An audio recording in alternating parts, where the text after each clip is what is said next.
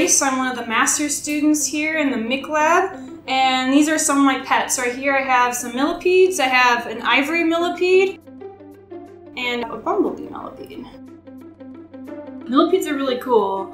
They tend to hide in soil like I have here, and they'll eat dead leaves and debris. But what's really cool is all their little legs here, and how essentially they have 2 legs per body segment, but they're slightly adhesive, which is why she can hang on. So this is Ivy. She's an ivory millipede. Yeah, very creative on the name. I also have a bumblebee millipede. Bumble.